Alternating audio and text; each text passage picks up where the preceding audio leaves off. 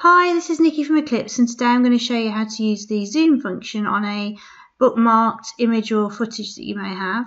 So first of all, go up to the recorded area here and then go over to search and select bookmark.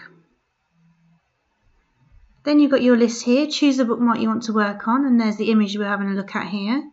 So I just want to have a look at the top left hand corner and zoom in there. So I'm just going to put my cursor there, and then I'm going to zoom in using my mouse wheel.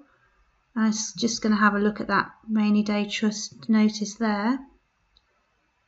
You can zoom out a little bit, and then if you think there's any footage there, you could press play there just to have a look.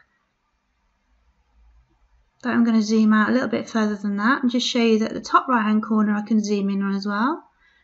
Literally anything you want to look at in that image, if you just place your cursor in that area and just zoom in with your mouse. Please feel free to visit our website for more information and our YouTube channel with plenty more videos for you to have a look at. Thank you.